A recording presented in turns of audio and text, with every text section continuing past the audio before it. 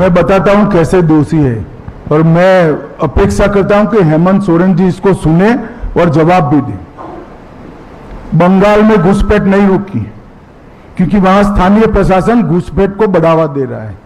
झारखंड में घुसपैठ नहीं रुकी है क्योंकि स्थानीय प्रशासन घुसपैठ को बढ़ावा दे रहा है।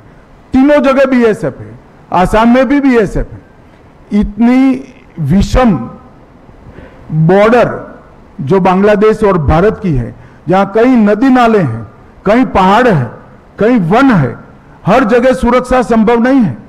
मगर मैं हेमंत बाबू को पूछना चाहता हूं, एक घुसपैठिया अगर झारखंड में घुसता है, आपका पटवारी क्या कर रहा है?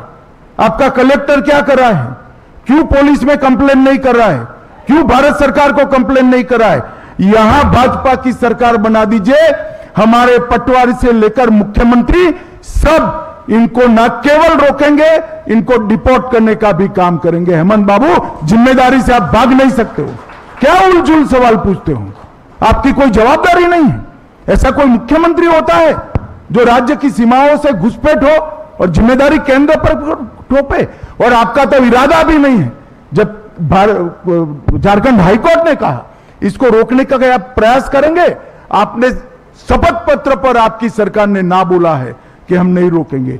मगर अब आपका समय समाप्त हुआ है, भारतीय जनता पार्टी की सरकार बन रही है, हम इसको रोकेंगे भी, चिन्हित भी करेंगे और वापस भी भेजने का काम भारतीय जनता पार्टी की सरकार। मैं बता देता हूं, उत्तराखंड में एक मॉडल भारतीय जनता पार्टी सरकार ने देश के सामने रखा है। उसमें हमने ट्राइबल्स को, उनके रीति रिवाजों को, इनके संस्कारों को और उनके कानूनों को पूर्णतया यूसीसी से बाहर रखा है।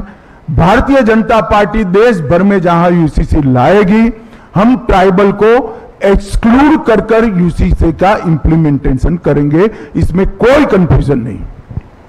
अब वो तो मैं मानता हूं कि चुनाव आचार संहिता लग चुकी है, मगर मॉडल ग्राउंड पर हेमंत बाबू ने ही इसका घोषणा करना चाहिए। जनता को सच्ची जन्मतिथि बताने का दायित्व उनका खुद का है। इसके लिए हमने हमारे घोषणा पत्र में आयोग बनाने का फैसला किया है और इस समस्या का सभी प्रकार के रास्तों का वो आयोग संपूर्ण विचार कर एक नई नीति बनाएगा। नहीं, हमने रखा है। अब तक स्मारक नहीं बनाया किसी ने, हमने स्मारक बनाया। अब तक आदिवासी गौरव दिवस नहीं मनाया गया, हमने बनाया। और आदिवासी गौरव वर्ष भी हम मनाने जा रहे हैं और पहली आदिवासी को राष्ट्रपति भी भाजपा ने बनाया है। दृष्टि अगर वक्र है तो सब कुछ वक्र दिखाई पड़ेगा।